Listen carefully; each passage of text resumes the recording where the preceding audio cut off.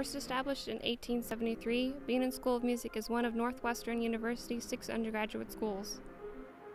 Because it is structured differently than the other schools, Bienen can sometimes feel like a different world. I think Bienen is a lot different from the other schools in that we have a completely different type of curriculum than everybody else. I know for voice majors, at least, we have a lot more classes, and they're different. Not all of them are academic. A lot of the work for the classes isn't necessarily studying, but practicing. So by that I mean, like, I have to practice keyboard skills. I need to practice like for my lessons, which is very stressful. I usually take between 6 and 7 credits per quarter, which, because Bienen School of Music has a lot of half-credit classes, will be anywhere from 7 to 10 classes and about 24 or 25 hours of class per week. I think we feel like we do more than everybody else because we see a lot of other people taking less hours of classes and doing a lot more outside of, just studying their academics.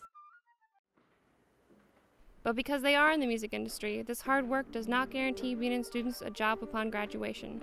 Far from it. As a music major, I think you take a big risk when you decide to study music. I know a lot of, especially freshman year, a lot of us are going through, like, being at home we were like big fishes in a small pond. Now we're all about at the same level. I think that everyone at this point is pretty optimistic because it's a very talented group of people and we work very hard, but we're also very realistic, and people in the music school tend to pursue many other interests, if not other majors. There are people from this school that certainly make it. There's a senior in the flute studio who just won a job recently in the Des Moines Symphony, but some don't make it even when they've gotten their master's degree. So I think some people believe, yes, I have a shot at this, and some people really don't know. It's definitely tough.